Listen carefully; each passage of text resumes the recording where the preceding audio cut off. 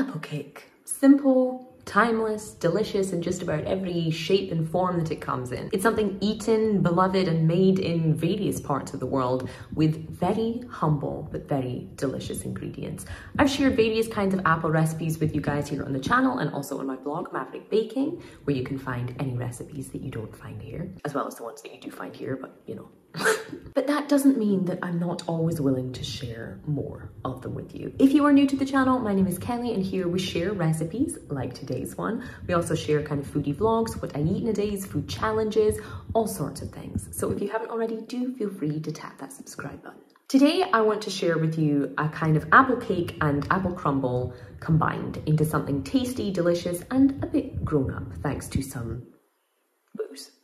A simple, soft, and super easy apple cake with spices like cinnamon and ginger, a lovely, cozy and rich flavor from a bit of brown sugar, some beautifully soft, sweet apples on top, a little bit of dark rum through there, and a crunchy, cinnamony, crumbly, sweet oat crumble topping. This is what you want in either a nice bit of cake to have with a cup of tea or as a dessert eaten warm. I promise. Though it has a few different steps and will require a little bit of time in the oven, this recipe is super easy even if you're a beginner baker. It's one that you can make with everyday ingredients and with or without the rum. But I hope you love it as much as we have.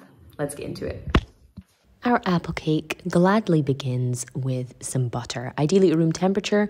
Mine had been cold from the fridge, so I warmed it up a little bit, hence a little bit of the goop. But anything around room temperature will just make your life easier and the cake better. To that, you're going to add some brown sugar, ideally the darker the better, both for texture and flavour, and a little splodge of vanilla extract, vanilla bean paste, whatever your budget allows for. And you're just going to want to beat them up. Just let out all of the week's stresses on it until it's looking lighter and fluffier like this. To that, you're going to add just one whole large egg and then use a bit more violence. You're just going to want to beat that in until it's incorporated. Don't worry if at this point it starts to look lumpy, it's no big deal. It will come together with the dry ingredients, being flour, baking powder, bicarbonate of soda, some ground ginger, some ground cinnamon, and of course a generous pinch of salt. And before we mix that up again, we're going to add a couple of glugs of rum. Ideally the dark stuff or the spiced stuff, whatever you have handy. I use this kind that we got as a gift. Of course, if you're not into alcohol or if you don't have any, this will taste just good without it. It's just a little boost. And you're just going to want to fold those in until you have this nice, thick but smooth cake mixture. Set it aside for just a second while you prepare your apple or apples. If you decide to make a kind of double of this recipe, which you're more than welcome to, you'll probably need kind of 2 regular or 1 large apple. I just used this pretty small one for this kind of smaller version of the cake, and it did absolutely fine. Just kind of get rid of the skin and of the core, or, you know, chew into it. I've seen someone eat a whole apple once and still haven't fully recovered from it. But if you do that, you know, you do that. It's your kitchen.